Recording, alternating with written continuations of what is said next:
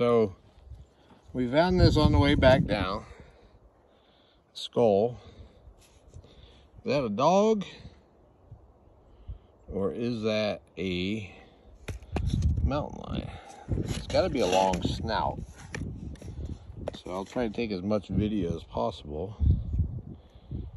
so you can see. It's looking head on.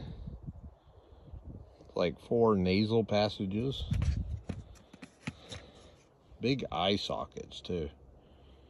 So let us know what you think.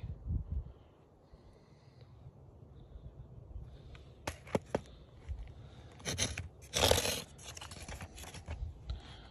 you've never handled a skull before, this is your chance. So I don't know what it is.